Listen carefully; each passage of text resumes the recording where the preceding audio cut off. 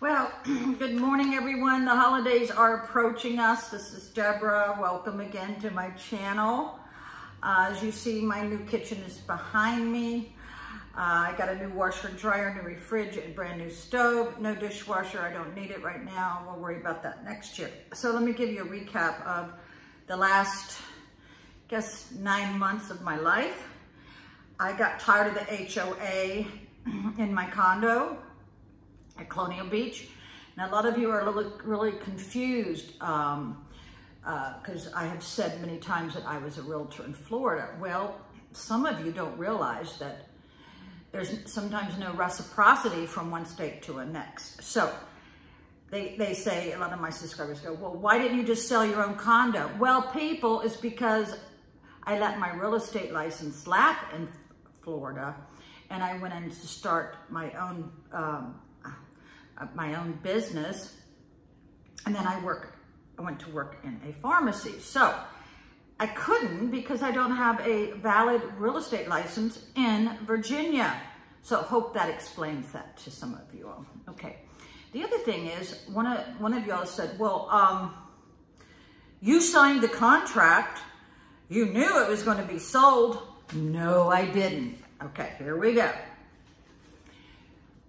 I did not know how hot the market was. I was told by my listing agent that the contract was a solid one. No, it wasn't. The market's so hot in the last 7 months that you can't buy anything if you wanted a home inspection or if you needed to get financing, okay? Because I had to buy my house with full cash, no home inspection, or I wouldn't have got it, people. And I know what I'm talking about because I put like 4 or 5 contracts on homes in this interim. So she had 2 or 3 contingencies. Valid home inspection, it passed. Financing, and I think there was some other thing. Well, the thing of it is, she already got the place 10,000 under because I raised the price when I realized how hot the market was within 24 hours. Well, she'd already got a contract. She was the first person who's seen my unit. She bought it within 5 minutes with contingencies. I shouldn't have listened to my realtor because it was not a solid contract. I could have sold it the next day with none of these contingencies for 10,000 more. There's no doubt in my mind. So this is what happened during it. For those who say, well, you knew you were selling it. You knew you had to get out. Well, when they got the financing, they were short. The finance company says, no, we valued it $3,000 less than what this lady is selling it for. So they came back, the realtor said, oh, we want you to reduce it by $3,000. No, I wasn't about to. And so I was told that she didn't have the money and that the deal wasn't going to go through. And this was like 3 days before the tentative closing date.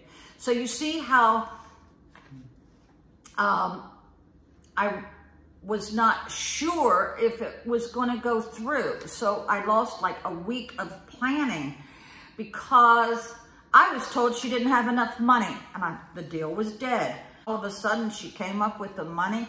So that's why I was caught off guard. So, and the other thing is I'm handicapped. It takes me a lot of time and energy to find people to help me. Thank God there's a lot of friends in my town who did come to my rescue. So, hope that explains it for some of you all who have too much time on your hands, okay? Since then, like I said, I tried to buy some other homes, and then I became homeless because I had no place to live. So I have like 1,000 relatives, most of them in the Manassas area. So I was going to live with my friend in Dumfries, no doubt about it.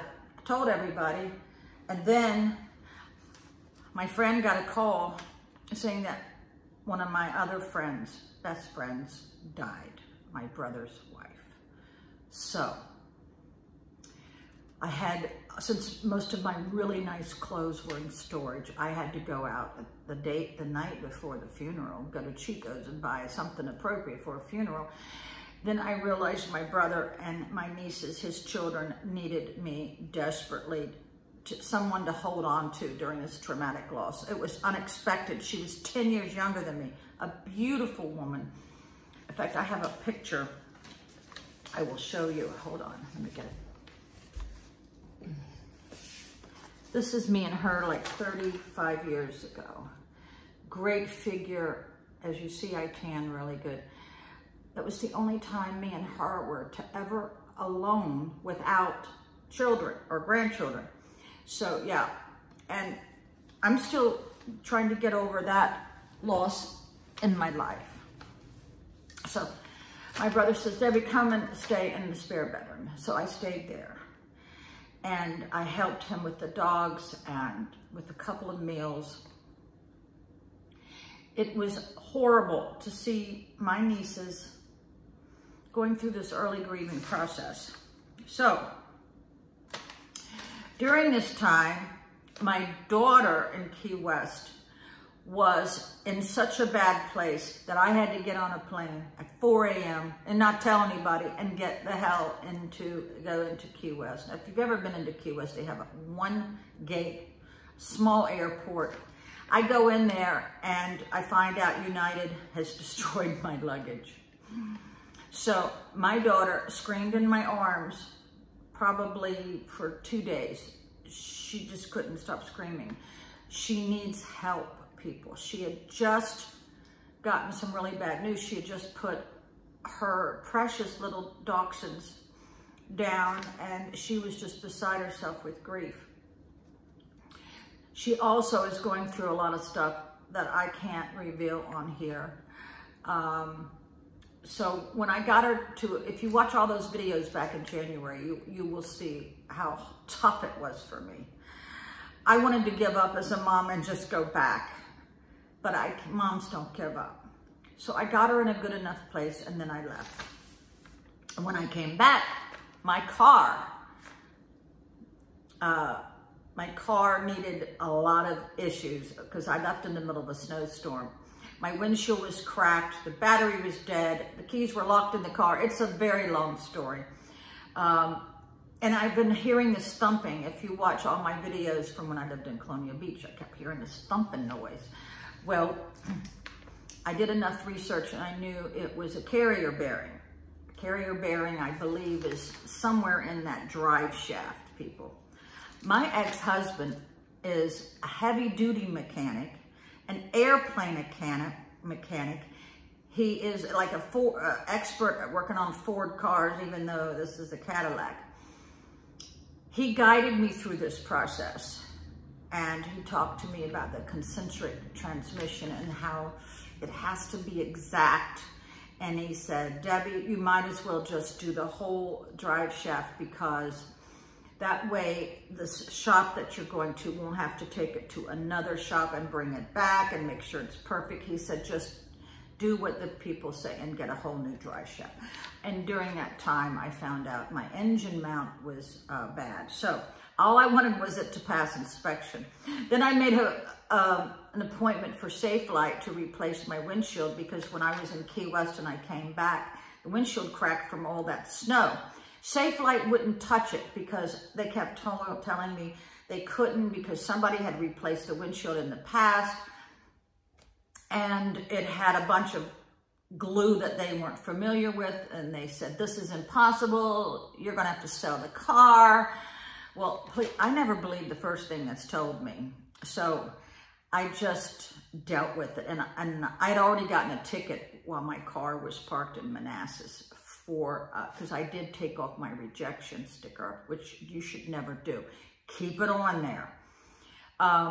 So in the meantime, during the death of my friend, they found out in the will, my brother found out in the will that they have to sell all of his wife's property in the probate. So I think 2 of his children were living in 2 of the 4 homes she owned. So they now have all bought new houses. I think 1 child has, and my brother just bought an estate near, I guess, Front Royal. So,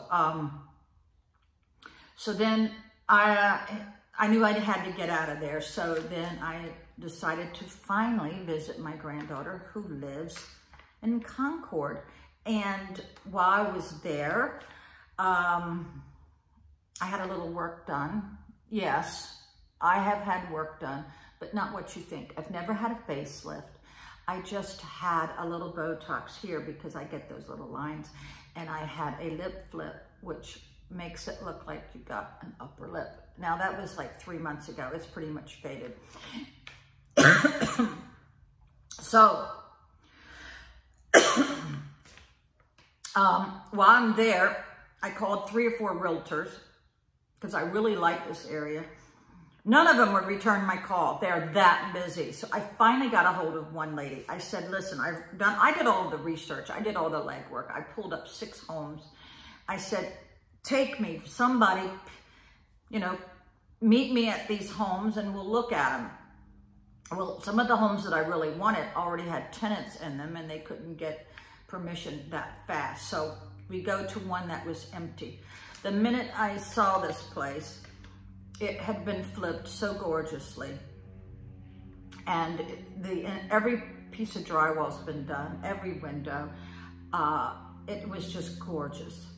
And I put an offer on it immediately without looking at anything else because I knew it was that hot.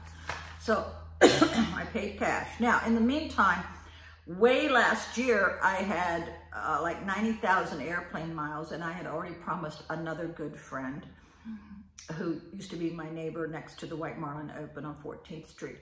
We had planned to go to the DR again, and I was there last December. So I had already booked another trip for this April. So here I am.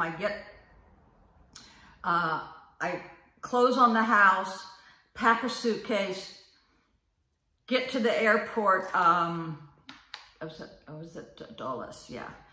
I think it was Dulles. And I go, no, I didn't do that. I drove to Ocean City, and the husband and wife, we both all went to BWI. And that's when all flights to Miami were canceled for 2 days. Air traffic control just shut it down. So we had to take $400 Uber to an airport in Newark, New Jersey, because they did have flights that would go straight to Miami. But the other one from BWI would not. They would not go through Miami. So they just recently got, because they had the travel insurance, they recently got a lot of money reimbursed. So when you go traveling, keep every receipt. I don't care if you buy a drink for a friend. They even got reimbursed for that. They got reimbursed for all the Ubers we had to take. They got reimbursed for the food.